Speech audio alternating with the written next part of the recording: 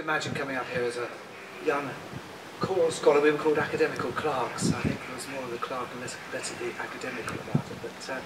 But just coming up here, cloisters here, and this wonderful modern tower there. So this was the song school. It's well, it still is the song school. It's the modern coat of arms above it. But here, if you're going on over here, this is so beautiful. In the spring, the wisteria is all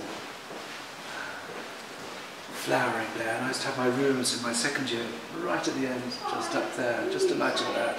It was just great looking out of these ridiculously gross, in some cases, gargoyles that are there.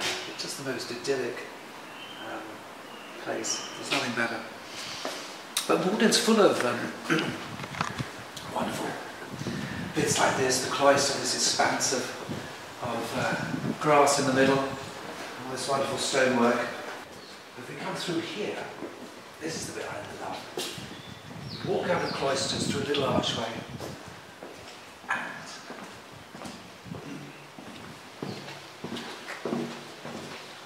we're into this fabulous bit.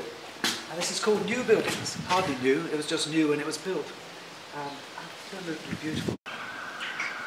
With this lovely arch here by Addison's Walk, that is great. That used to be closed. I think in my day it was sort of closed about 10 o'clock in the evening. So if you'd, in the summer, if you'd gone punting up to the pub at the end of the river up there, and you got back after 10 o'clock, you'd have to climb over.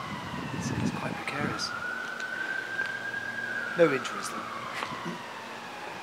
This was Bernard Rose's rooms. Bernard was the informator chorustorium in my day, famous composer. People love his rose responses, they adore them. But this is Addison's Walk, and it is absolutely glorious.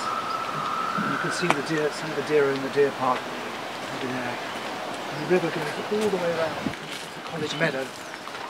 And in the spring, again, it has the most beautiful flowers called the fritillaries, and they're absolutely unique. At the end of Addison's Walk was the house that C.S. Lewis used to live in, and there's a beautiful plaque at the end of the deer park here of a poem that C.S. Lewis wrote about Addison's Walk, and it's really lovely.